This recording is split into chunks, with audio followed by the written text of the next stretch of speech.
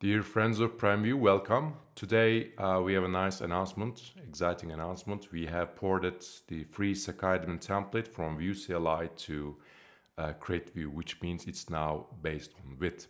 So during the port, we have not just ported the configurations, we have also re-implemented the core structure so it becomes very easy to integrate with your existing applications right around 5-10 minutes, and it was not possible before. So we really decoupled the layout logic from the application logic, and I'll try to show you today how can you integrate Sakai based with your existing Vite application. So this starts with checking out Sakai, of course. It's here. Let's try to run it with npm run dev. And it is at here. Let's see what we have. It's a nice looking admin template with various options, different themes. It's design agnostic so that you can use it with different themes, Bootstrap, Material, our own PrimeVue themes. It supports too many types. You can just, it's online, you can just visit the online showcase as well. Now we are interested in our actual application. Let me show you what I have done. I've actually created with the CreateVue starter, which is CreateVue. And you know, I've actually created another tutorial about this, how to get started with it, CreateVue and PrimeVue. It's based on Vite. I've actually just removed the boilerplate stuff, so I ended up with this. Welcome to my app. Now, when we check this out, we have nothing here, just app. The home view is the basic, what you see here. It's just a welcome text. There are no components, no assets, so it's pretty basic, just a basic start. And we only have the router here. It just says the route goes to the home view. Now, let's try to take this basic application with just one view, home view, and just put Sakai around it. So as I mentioned, we have decoupled the layout logic from the application. So if you go to the public, we have a couple of resources here, like the images that Sakai requires. That's where you would probably replace your logo. So just place public layout folder and move it to your application. This is optional, but if you like to use that theme configurator, you will also need this one. And that's it for the public assets. Now we also have the assets in. That's the one thing I like about it. This was not possible before. We have, separated demos and the core layout so that, the demos have the flags, badges, and documentation stuff. We have a lot of demos on the Sakai dashboard. And you usually, when you get a template, you usually remove stuff. But our approach is that you move in stuff instead of removing stuff. So that instead of using this starter, you just move it in your existing application. So what we need is the assets folder. That's where we have the layout, SCSS, and the themes. Themes are optional again, but that's usually for the theme configurator so that you can switch them dynamically. So move them to layout, assets, and that's it for the assets. Okay. Now we need to integrate PrimeVue. Here we have PrimeVue, Prime Icons, Prime Flex. Prime Flex is optional. It's used only for the demos. You can use Sakai with another CSS library of your choice as well. And let's do npm install. Okay. First we need to install PrimeVue and set up the sources. What I like about it is that I can just create styles and move just like I did in the quick start video. first we can just, this is your main style file. Of course, then we can just go to the main. In your main file, we can also add this SCSS file. That is the style configuration, the global styles for your application. So what we have is, we can also use PrimeVue here. We don't need anything else here except the layout file. Okay, so what we have here, we have the layout file for Sakai and PrimeVue. That's it. And we define it and include it, import it in your our main JS file. You know,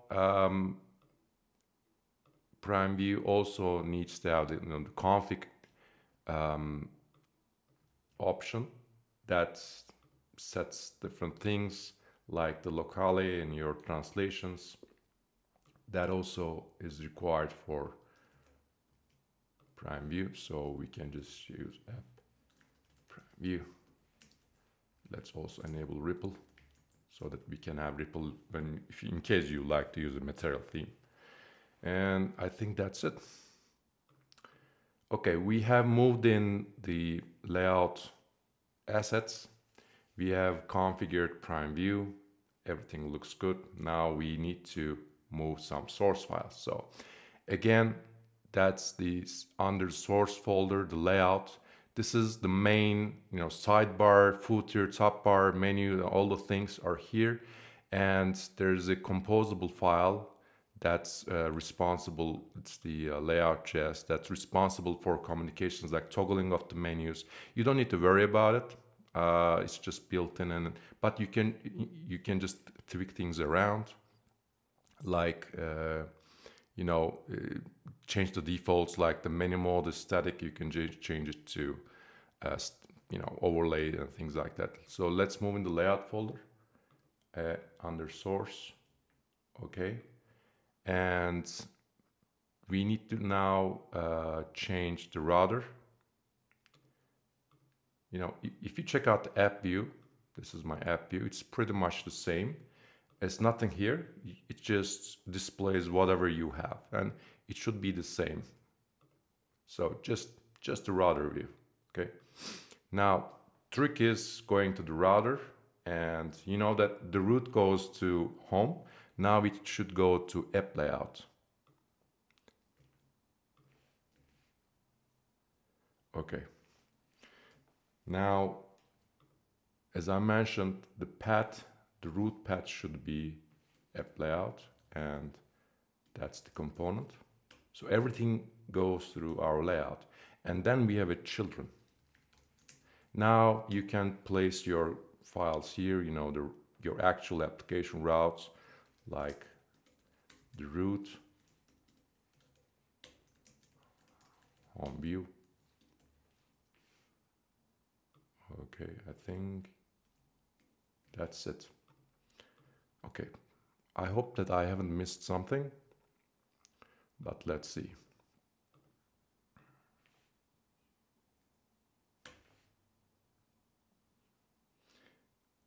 SAS is not installed. Let's install SAS. I hope that's the only thing I missed. Let's see.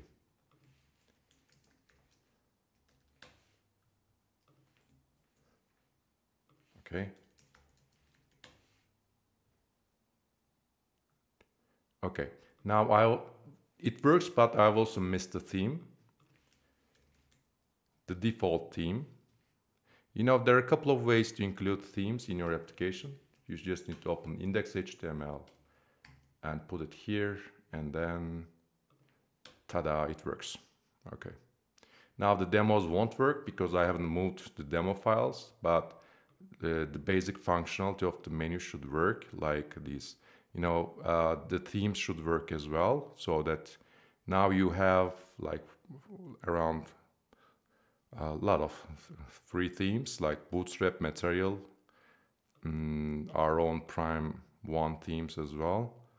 It's scalable. You can have ripple effect and things like that. And it should be responsive as well.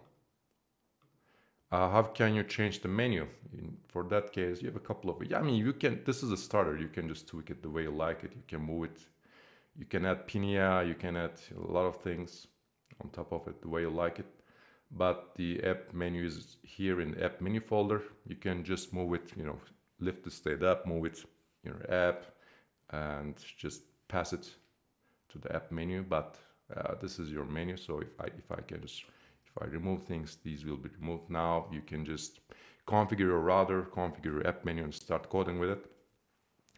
And it's now available at GitHub Prime Faces, our foundation, and then Sakai Vue.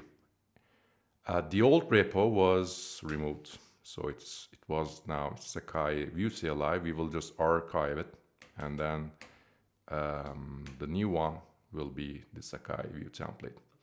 Okay, hope you like it. We are now moving all our premium templates and bringing new ones, and they were Vue CLI based. Now we are just porting them to this approach, which is Vite based, and they are easy to integrate because we have just decoupled the layout logic, as I mentioned, from the demos. And then instead of removing stuff when you're trying to integrate work with a template, which may be in case you have some experience with some templates that you purchase from somewhere, they may be some harder to work with, a lot of dependencies, because, you know, we don't have any dependencies, just PrimeVue. You have a lot of free components. They are updated when the view is updated, instead of bunch of, you know, components from different repositories, different sources. It's all comes from the same vendor. And we are just porting them to this approach that it will be easy to integrate with your existing applications. So I hope you liked this video, and see you on the next one. Thank you very much.